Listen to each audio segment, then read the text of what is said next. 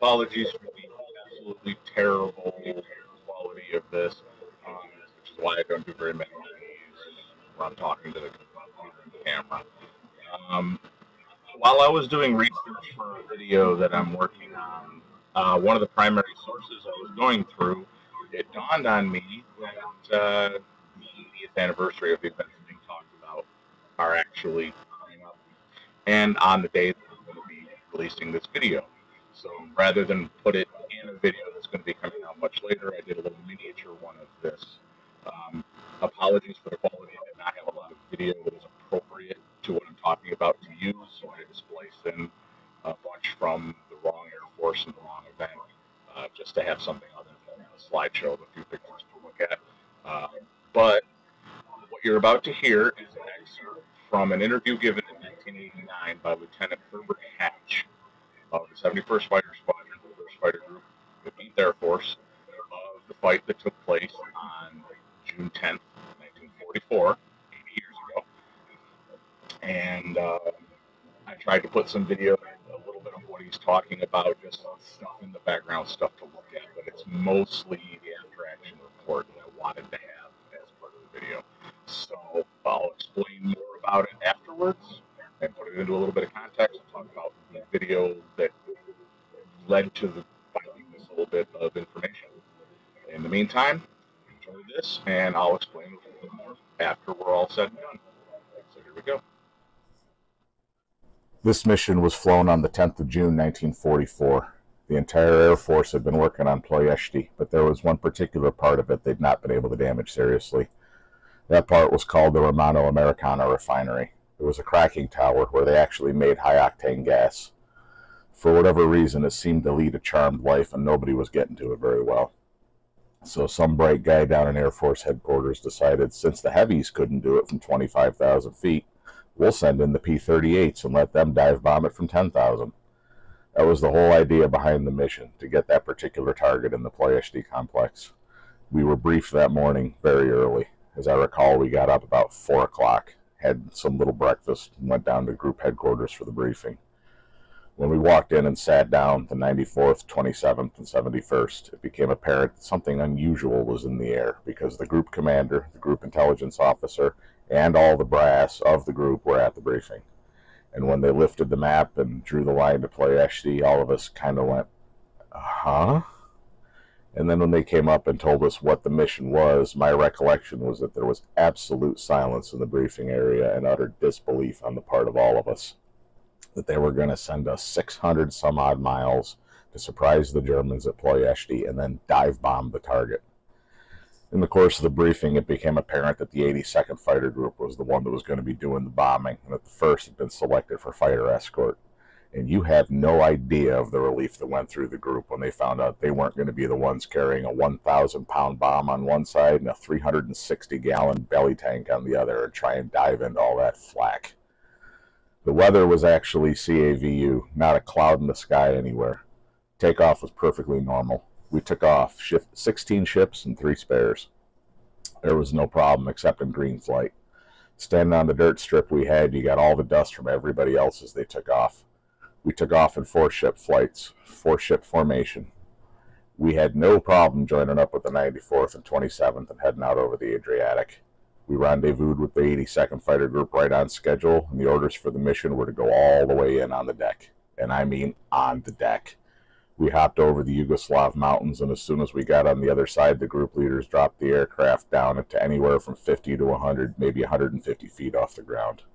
Anyone who's flown formation at low level knows the difficulty in keeping a squadron together. 16 aircraft, let alone 3 squadrons in a group of 48 and 2 full groups of nearly 100 aircraft. It's pretty tough to keep any kind of formation with 2 and 3/4 hours on the deck. We hit our IP right on time. It was a small lake south of Bucharest and made our turn to the north as we were instructed to do. And at that point, we were supposed to have dropped our belly tanks and climbed for altitude to get over and escort the 82nd into the target area.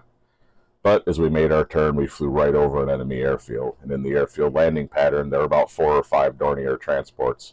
Our squadron leader turned and went after him. No fighter pilot can turn down a target like that, although subsequent events proved that he sure as hell should have. Our original 90 left with north heading actually turned out to be another 60 degrees left. And when we made that sharp turn to the left, we lost one of our flights. Our blue flight did not make the turn to go chase the transports in the pattern. I want to emphasize at this point that we were no more than maybe 250, 300 feet off the ground. The transports didn't last long. I wasted some ammunition by firing at one of them at the tail end from the tail end of it, and I wished later that I hadn't shot him. But as we went by and pulled up off the airfield and turned back to the north again, somebody hollered, "Cragmore, break left, for Christ's sake." I looked off to my left, and there's a whole flock of 190s coming in from 9 o'clock. As the squadron broke left, and as I started to make my turn, one of the 190s pulled right across in front of me. He was so close that in my ring sight, all I could see was the belly of his fuselage and the wing root. I opened fire, and I just damn near blew him in half.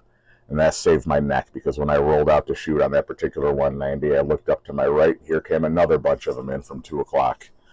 Of the bunch coming in from 2 o'clock, there were 4. I did the only thing I could do. I turned right sharply, pulled up, and opened fire again, and set the lead 190 on fire. The other 3 went right over my head and down on the flight leader and number 2's tail. They both went in. I continued to turn on another around to my right with my wingman still with me, and as I turned, I saw another Focke-Wulf driving right up behind one of my tent mates who was White 4. I started shooting at him and set fire to him, shot his canopy off, but it was too late. Joe Jackson was already on fire, rolled over and went in. I was still turning to the right, going quite slow because I was at very low altitude. I had combat flaps down and turned maybe another 90 degrees to my right when I saw another one of our P-38s coming head on with a 190 right on his ass. I pulled up a little and opened up on the 190 head on, and I can remember thinking to myself in the cockpit, "I can hold as long as you can, you German son of a bitch," and I shot the bottom half of his engine off. He nosed down shooting at me, and I had to dump the stick hard to miss him. He went over me, but not by more than about 3 feet, and part of his right wing caught my left rudder and knocked about 3 inches off the top of the vertical stabilizer.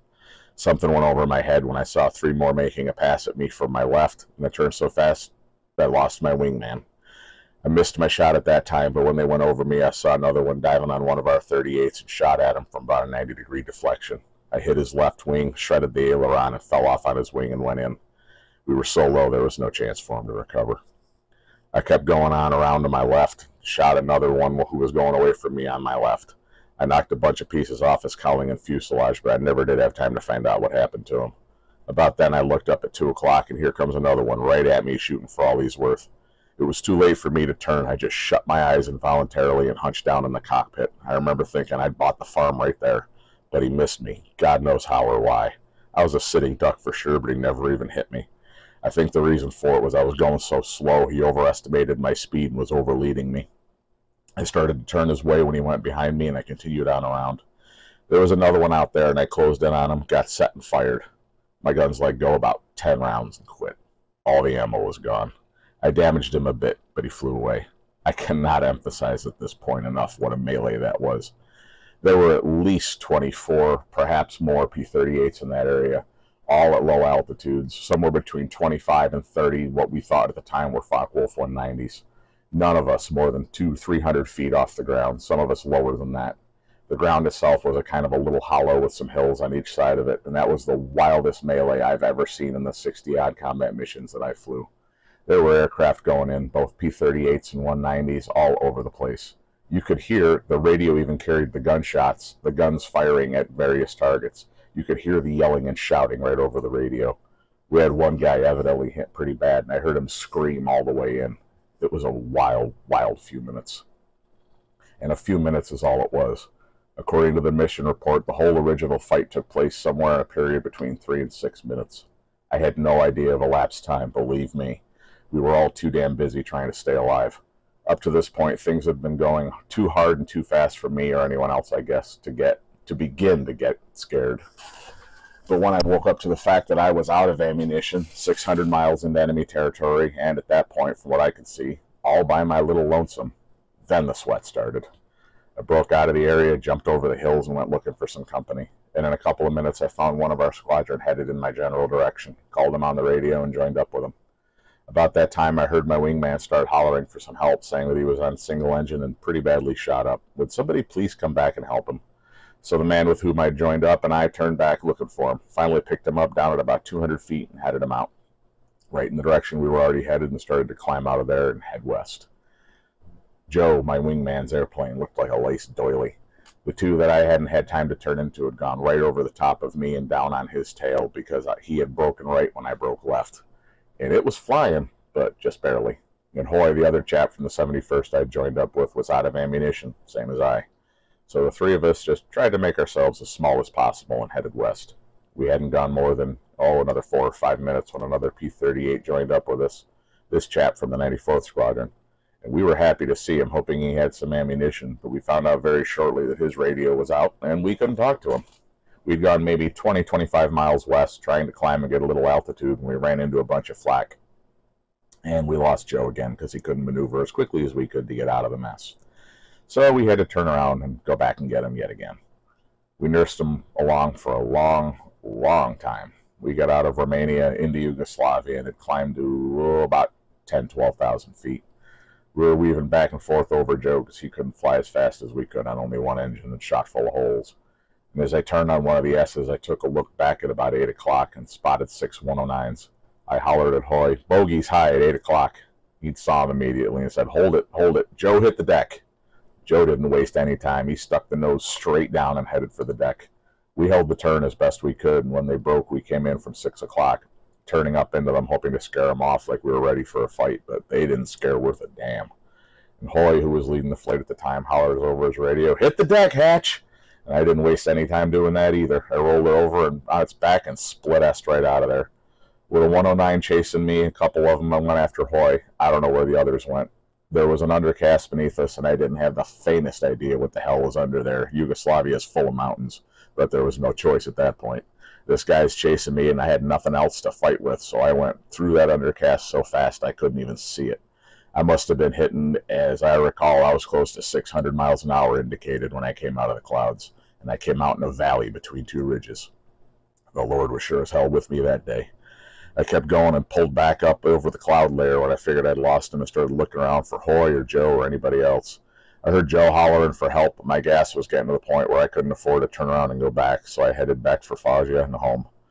When I landed back at our base, Foggia 3, it was at that point the first and, as it turned out, only member of the flight to come back in from the mission. And as you can well imagine, there was quite a welcoming committee at the revetment when I parked the aircraft. Shortly after I landed, Blue Flight came in intact, all 4 of them. Later in that afternoon, the squadron leader and his wingman, who was my tent mate, came back in and landed at our strip. They'd gotten as far as a little island off the coast of Yugoslavia known as Viz, which had been held by a bunch of British commandos and was a staging field if people ran out of gas. They went in there, refueled, and came back to Foggia.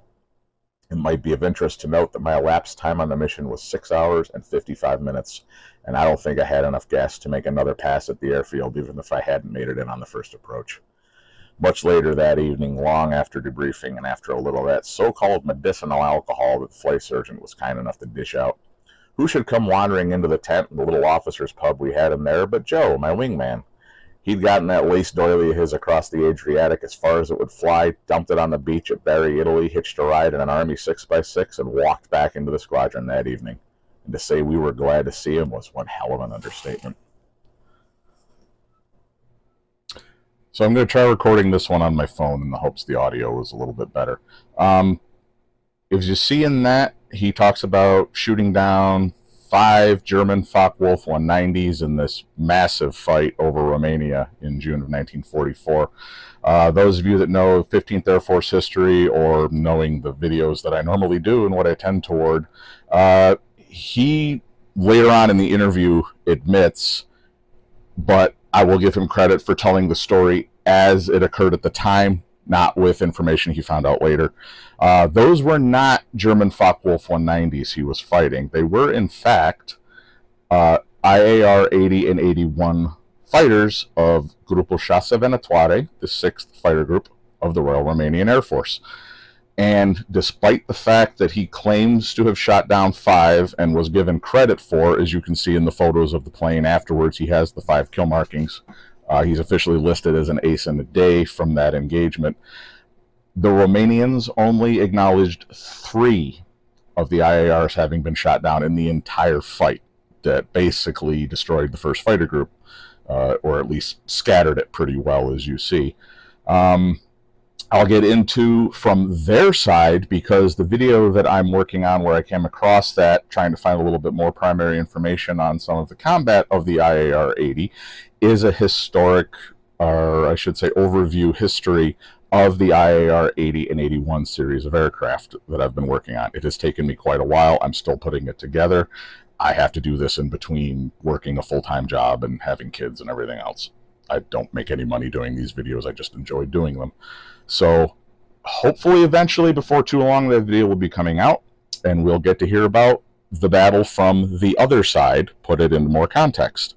However, it is his account. I'm not criticizing him at all. It is a perfect example of the confusion of battle and how so many pilots in a fight will overclaim on both sides and everything else. I mean, the Romanians claimed more P-38s killed from one of the sources that I found than were actually involved in the fight, so it went both ways. But there you go. There's one side of the story, and eventually you'll be hearing the other side.